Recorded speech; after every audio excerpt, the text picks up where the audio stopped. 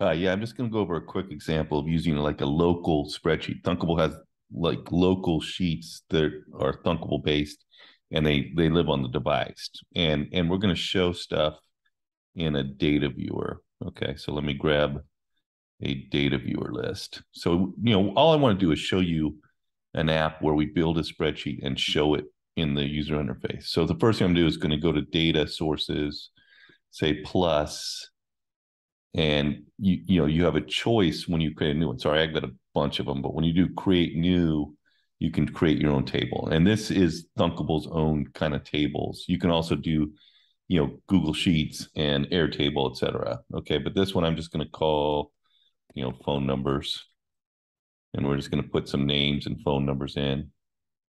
Okay, and column one, I'm just going to rename to name, and column two, I'm going to rename to phone. Okay, and so basically, I'm just creating uh, the initial values in the spreadsheet. So Dave phone number is 111-1111, and then Sally is 222-222. So you can just kind of create whatever columns you want. And then I don't want this column here, so I can get rid of, or sorry, this row. I'm going to get rid of that row and that row. So I've got two rows. Let's see.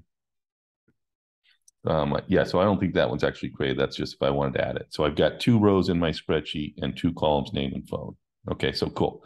So I've got this phone numbers data source. And one nice thing about Thunkable is when I go back to the user interface, here's my list view, right? I can just choose my data source phone numbers. And then I can say, oh, for my title, oh, I want to show the person's name. And then for the subtitle, I want to show their phone number. Okay. And you'll notice it already shows the data for me, or if I test it, of course, the stuff's going to come in through. Okay. So anyway, now you've got a spreadsheet that you can go in and edit, right? So, you as the site administrator or the app administrator can go in and edit phone numbers. Oops, I don't want to delete it. Sorry.